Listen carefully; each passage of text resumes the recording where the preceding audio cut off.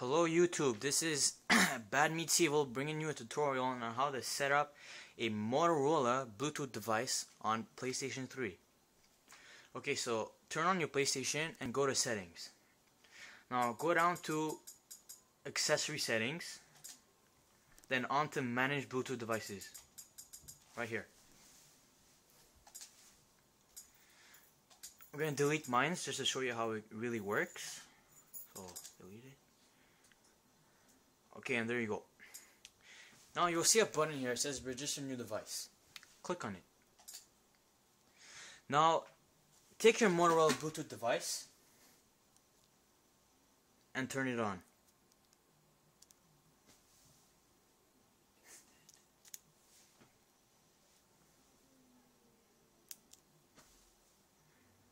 Mine lights in blue when it's on.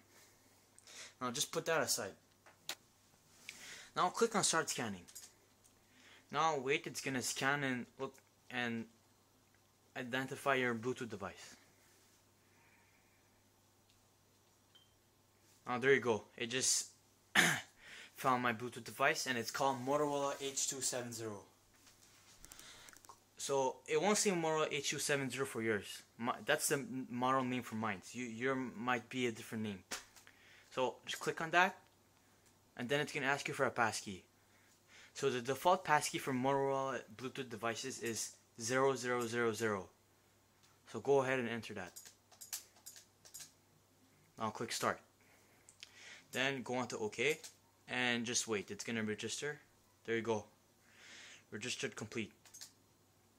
Now, right here, it should show your Motorola device. If there's a blue light next to it, it means that it's on and working.